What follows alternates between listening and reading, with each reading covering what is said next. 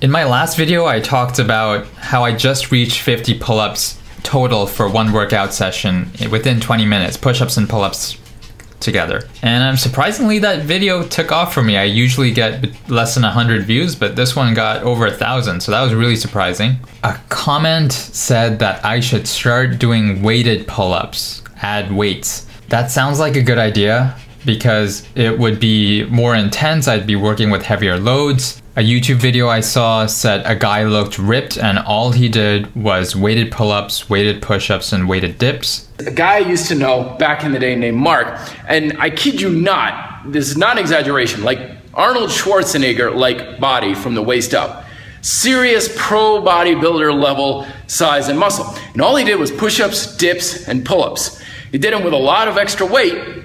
That's all he did, but he was a master at this sort of thing. It would cut down on my workout time because instead of doing 30 or 50 pull-ups, I'd be doing way less than that. The downside is I like working out shirtless so that I can just hop into the shower afterwards and nothing really gets dirty or sweaty. I'll have to wear some kind of t-shirt or something and then put the weighted vest on top so that I don't get the weighted vest sweaty. So there is a little bit of resistance to buying a weighted vest. I looked into weighted belts, which the same commenter also mentioned. The weighted belt would work for pull-ups, but it wouldn't work for push-ups because it would be hanging off my belt. Right? So that wouldn't work out for push-ups, but a weighted vest would work out for both. So I'm leaning towards getting a weighted vest. I guess it would be a good way to get a lot stronger, a lot faster. Do you guys agree? I think by asking this question, most of the comments will probably agree and say, yeah, you should get a weighted vest, but I'm still curious. But I'm still feeling some resistance towards it. Having said that, I'll probably think about it a little bit longer and probably end up buying a weighted vest. It's close to $100, it's not cheap, but it could be a good investment for my workouts. I could also walk with it, so there's that. Man, but 40 pounds. So on my 130 pound frame, I'd be lifting 170 pounds, or instead of 59 kilograms, I'd be lifting 77 kilograms. So that's a lot of extra added weight. It also feels kind of daunting just thinking about it. Well, I'll think about it some more and make my decision soon.